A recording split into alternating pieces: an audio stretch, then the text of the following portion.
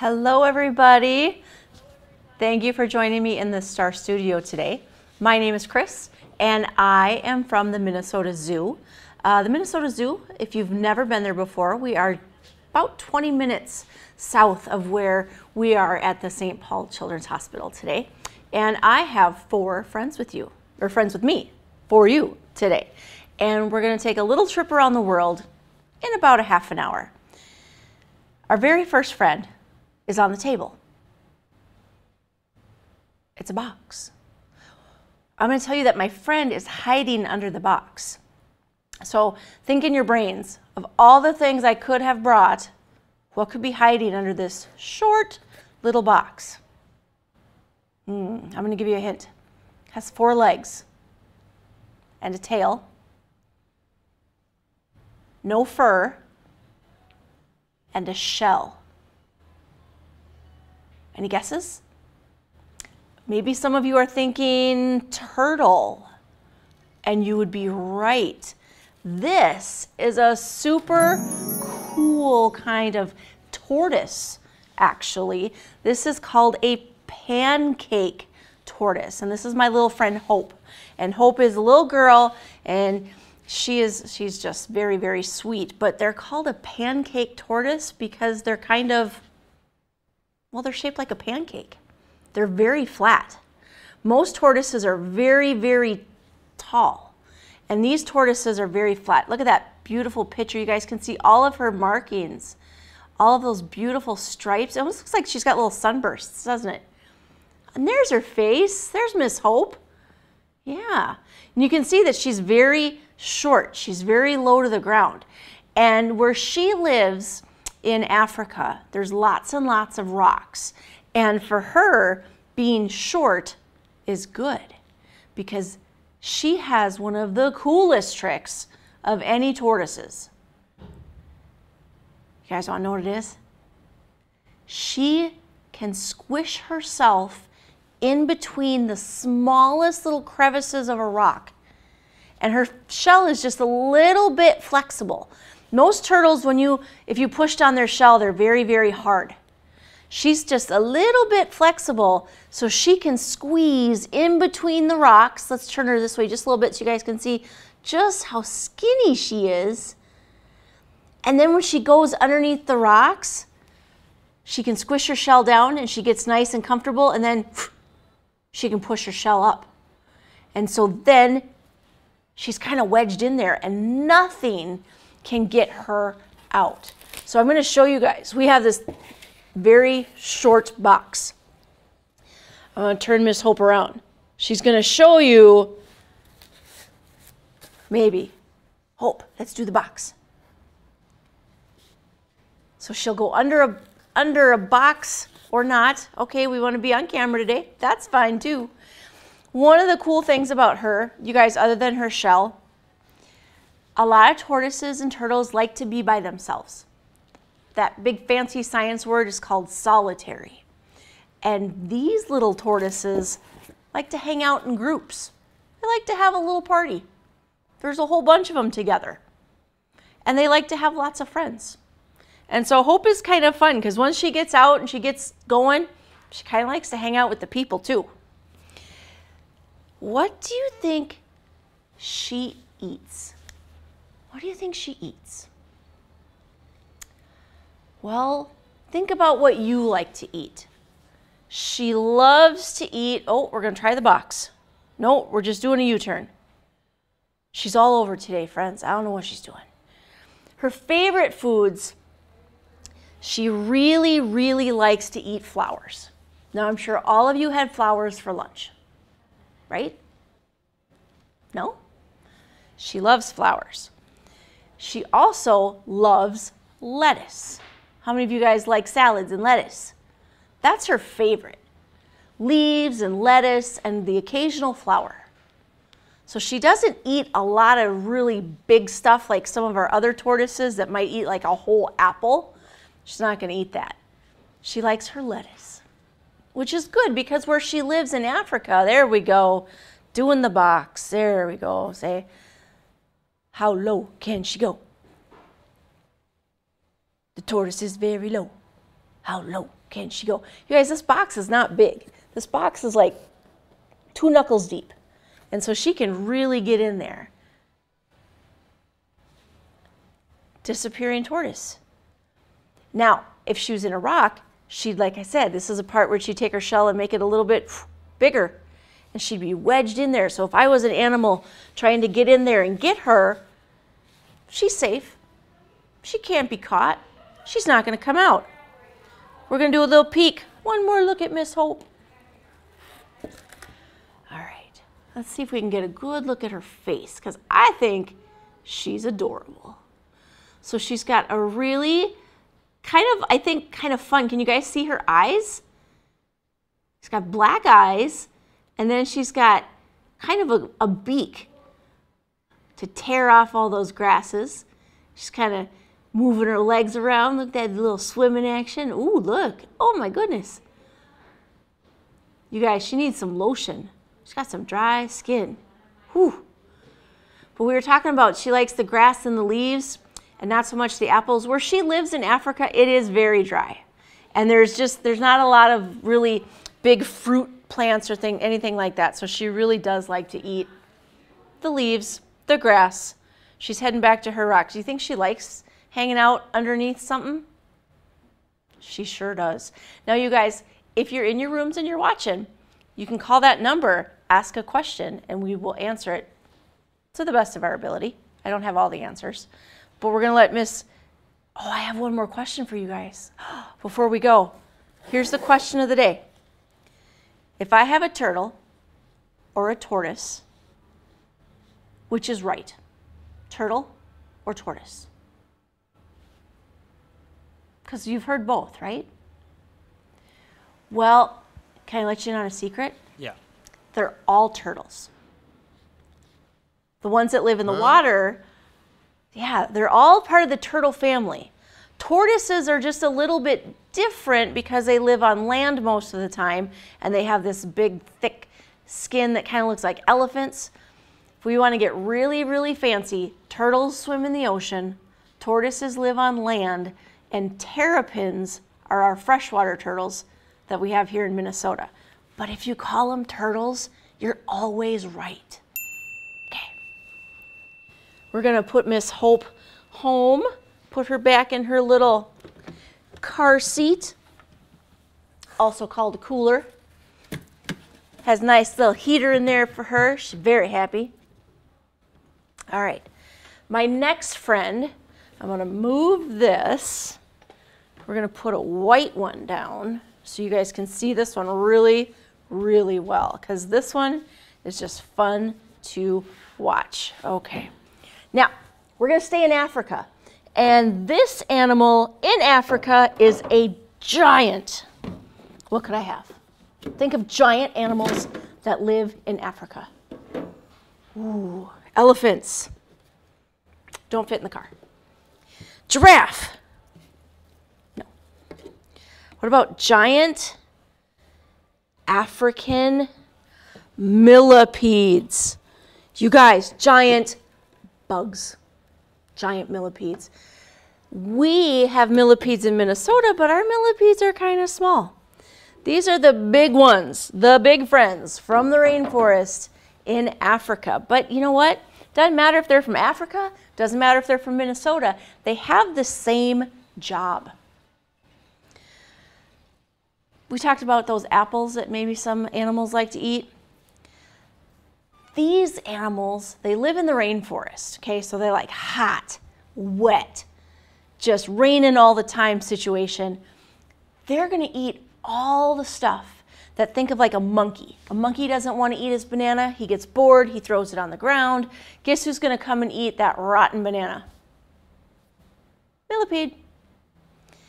They are kind of like the garbage man and the recycling team of the rainforest. And when they are moving around, they are just really, I think, fun to watch. So we're gonna put them on the towel, and I want you guys to see if you can watch those legs, and they kind of move like a wave. You see that? Jugga, jugga, jugga, jugga, jugga, jugga, jugga, jugga, jugga, jugga. They have about 200 legs. Now, I don't know about you guys, I trip with the 2 that I've got, and with 200 legs, you would think that they would trip.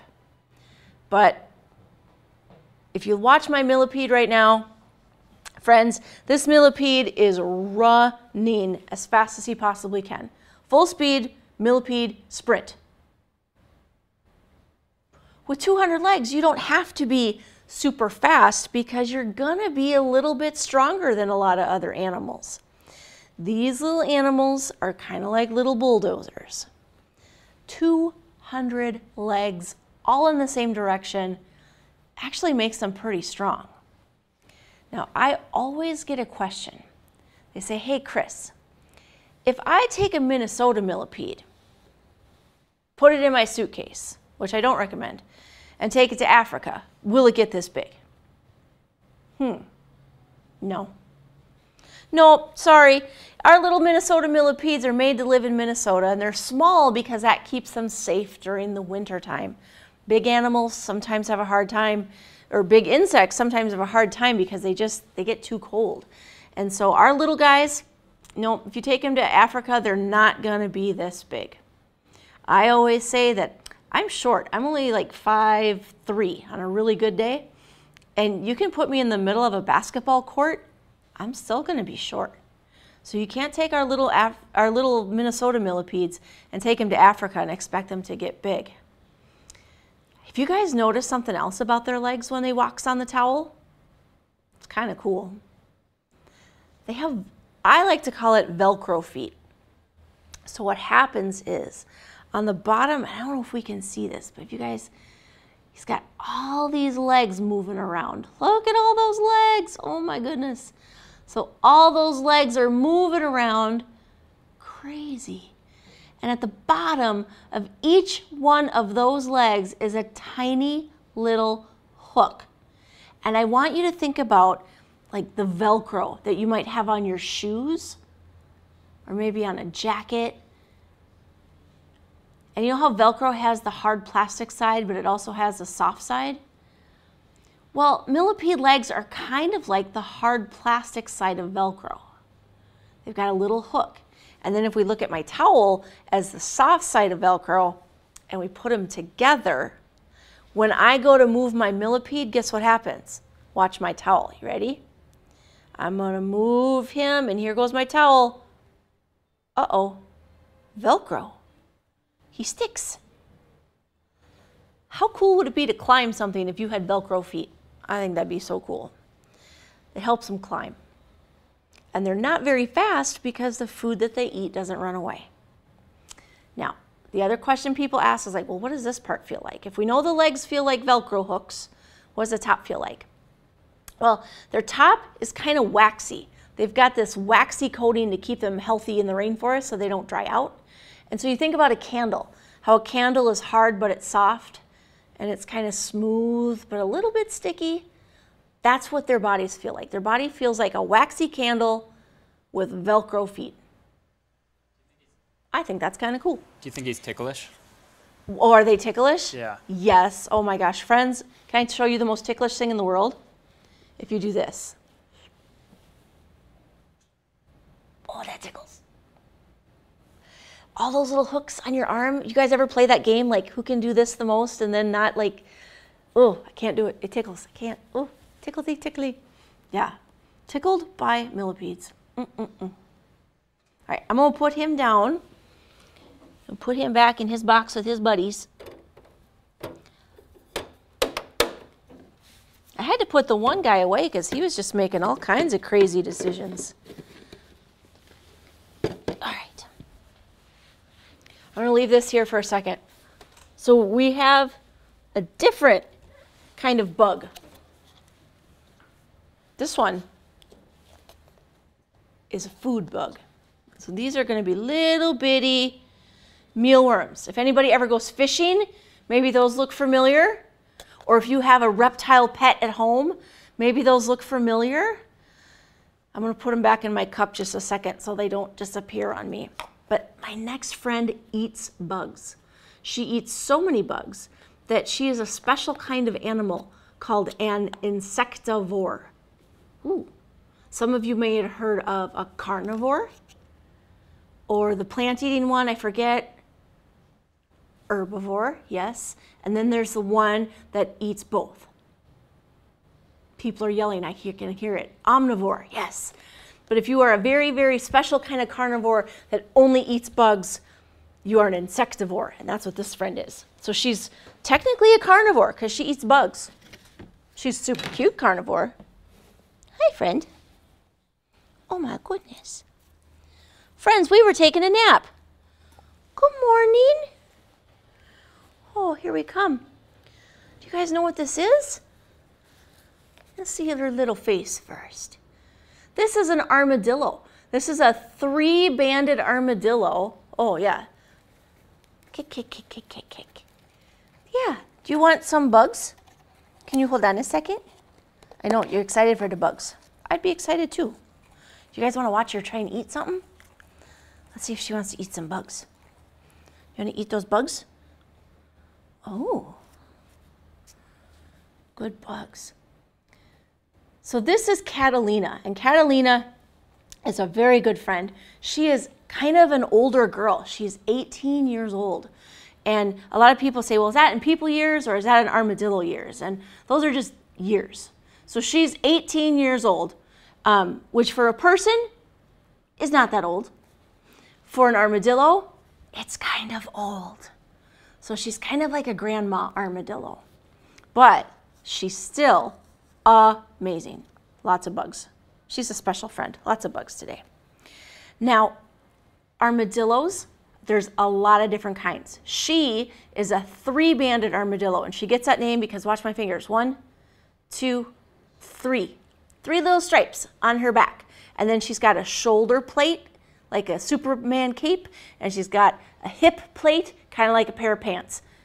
And then like 3 belts in the middle. That's how she gets her name, 3-banded armadillo. There's also, friends, 6-banded armadillos that have 6 bands. 9-banded armadillos that have, you guessed it, 9 bands. And there's 7-banded armadillos that have, guess what? 7 bands. And then there's like fairy armadillos, and there's, friends, you want something fun to Google later?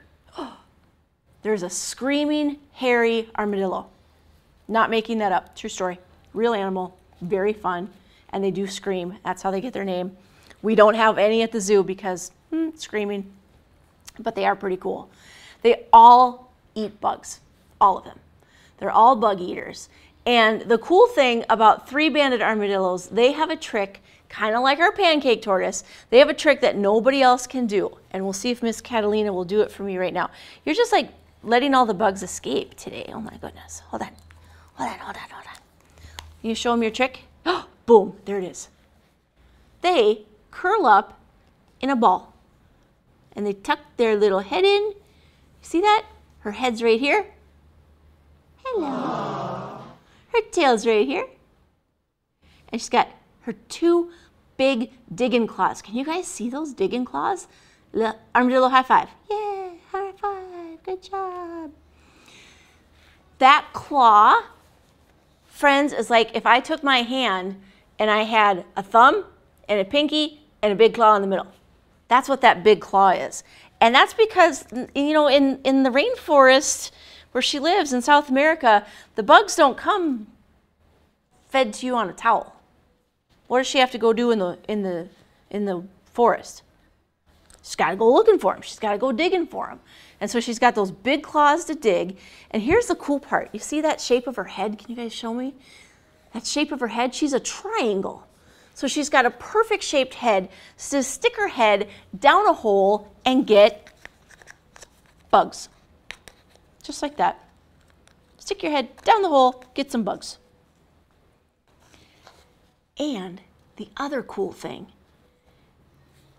is she's got a tongue like an anteater. Now don't stick your tongue out at your family, because don't do it. I know you're thinking about it right now. But if you were an anteater, or if you were an armadillo, cousin to an anteater, you would have a super long tongue and you would eat your bugs by slurping. Oh, we're just gonna play with the towel now. That's just silly. I brought something for you guys to see if we could watch her walk on the table just a little bit. So I'm going to put her in here and I'm going to lift her up in this. We have this kind of clear bin for her to walk in. And then she can walk around. Maybe you can see her just a little bit better.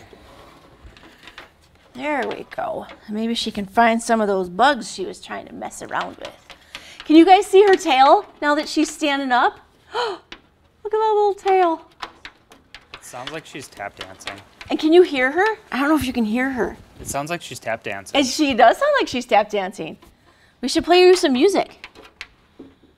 I don't know, should we play Taylor Swift? Can she tap dance to Taylor Swift? Yeah, she liked that, okay. The funny thing is, friends, is that when they're in their exhibit at the zoo, there's a section that has a hard floor like this, and they do kind of run back and forth, and I always think they kind of sound like a wind-up toy. And then they stop. And then they stop. We used to have a boy that lived at the zoo, and I think he just liked to make the noise. One other thing that people always ask me about our armadillo friends is, well, are they a reptile? Because they have a shell, and she's a mammal. So she's going to be like our cats and our dogs because they have fur, and it's really not easy to see, but on her belly, I'm going to slide this over. If you look at her belly, she's got a kick, furry belly. I hope you guys don't have furry bellies. She got furry belly. So she's a mammal. So she has fur and she gives, milk to her babies and all that stuff. And I said she's 18. She's not very big. How big do you think a baby is? The size of a ping pong ball. That's a little baby. Aww. A little, and they're bright pink, which is kind of fun. All right, so we've seen our tortoise.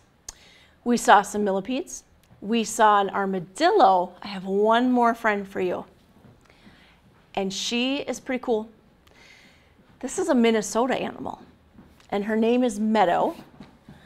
And let me get her out. I don't know if you guys can hear it, but the armadillo is still tap dancing.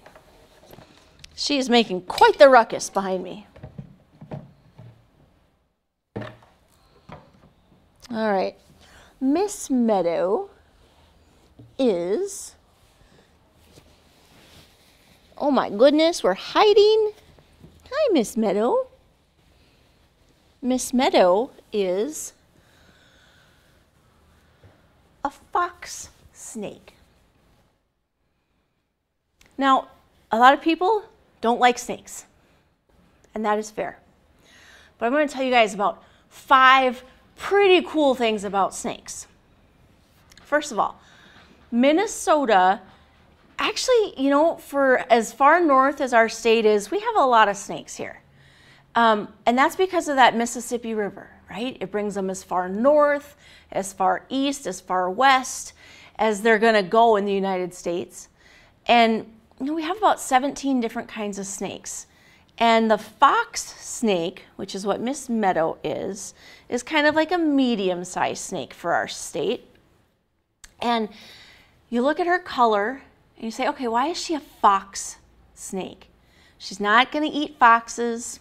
She's too small to eat a fox. She's not even the color of a fox. Does anybody know? It's kind of a weird answer. So, I don't know if you guys know this, but foxes, well, they don't smell so good. In fact, they kind of stink. They kind of stink a lot. They can smell just like a skunk. And when a fox snake is mad or scared, guess what? They can make that smell. And so that's how they get the fox snake name. And so, yeah, I've never had the joy of smelling that, and I don't think I want to, because that just seems really stinky. You guys see she's sticking her tongue out. See that? Oh, stop, there we go. Oh, what is she doing? So does she not have that smell thing? She has the smell thing. She definitely still has that scent gland. She's just been with people her whole life. So she doesn't feel, she doesn't feel that scared or that threatened. But whew, yeah, there are some baby snakes when you go to use them and pick them up and get them used to working at a zoo. Oh yeah, you go home smelling real not fun for a while. It's gross.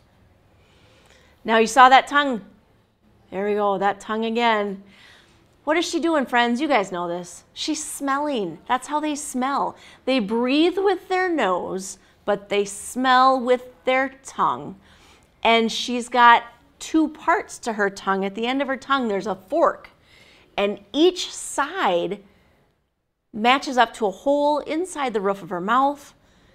She can actually tell when she's hunting, is the snake to the left? Or sorry, is the mouse to the left or to the right? That's pretty cool. We get a good look at her colors.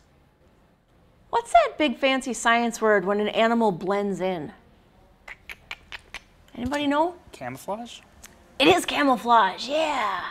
And so, I know, science words coming at you. And so camouflage, she's got some pretty good camouflage. Like you're on the table and you're like, I don't know, Chris, I can see her pretty good. But if you think about her being out in really tall grass, think about the grass that grows on the side of a road. It's kind of tall, it's not always green, sometimes it's brown, sometimes there's a patch of dirt. This snake blends in really, really well. And what does she eat? We already said it's not foxes. She eats mice. And if you look at her, if I had never met her before, I would say, oh my gosh, how would I know what to feed her? Well, we look at the biggest part of their body, and that's about how big of something that they can eat. Right? Look at this, she stopped just so we could see how big her body is. And so she opens up her mouth really, really big. And then she can do this thing that a lot of you guys already know. She can unhook, dislocate her jaw. Friends, if you could eat the same way she can, you would be able to swallow a pumpkin. Think about that. Oh my gosh. That's a lot. So they don't need to eat all the time like us humans do, right? Their bodies work a lot different, and so she only has to eat maybe once a week. We have to eat all the time because, like, you guys know that we're always kind of the same temperature unless we're sick, right? Then we get a fever. But snakes, their body temperature, they don't work that way. If it's 80 degrees and she's outside, her body temperature is going to be 80 degrees. If she is outside and it's 40 degrees, her body's going to be 40 degrees. And so outside does all the body heat for them, so they don't have to have that engine that we do, that we have to put food in all the time. So they don't need to eat nearly as often as we do. You guys, I feel like a snake treadmill. Oh my goodness, she is all over the place today. You guys smell good here in St. Paul. So somebody always asks how big she is, so we're going to do this. We're going to kind of get her to go. She's that big with some curves in it. She's a pretty big snake. Is she our biggest Minnesota snake? Nope. Our biggest Minnesota snake they're called bull snakes. And they're not called bull snakes because they eat bulls. They're called bull snakes because they can make the sound of a bull. Do you guys know what that is? That sound coming out of a snake. Those snakes get to be 6 to 8 feet. Did you know we had those in Minnesota? Usually in the southern part of the state. So if you're from the north part of the state, you don't have those. If you're from like Albert Lee and places down south, oh, you might see them. So this is Meadow, our fox snake. Minnesota medium-sized snake. Yes. Friends, I'm looking at the clock. It's about that time. I want to thank you for hanging out with me today. Meadow wants to thank you too. She's on the move. But thank you for hanging out with me today. I hope that you have a great day. Look out your window. It's a bright sunny day. Oh my gosh, it's super nice. Have a good night.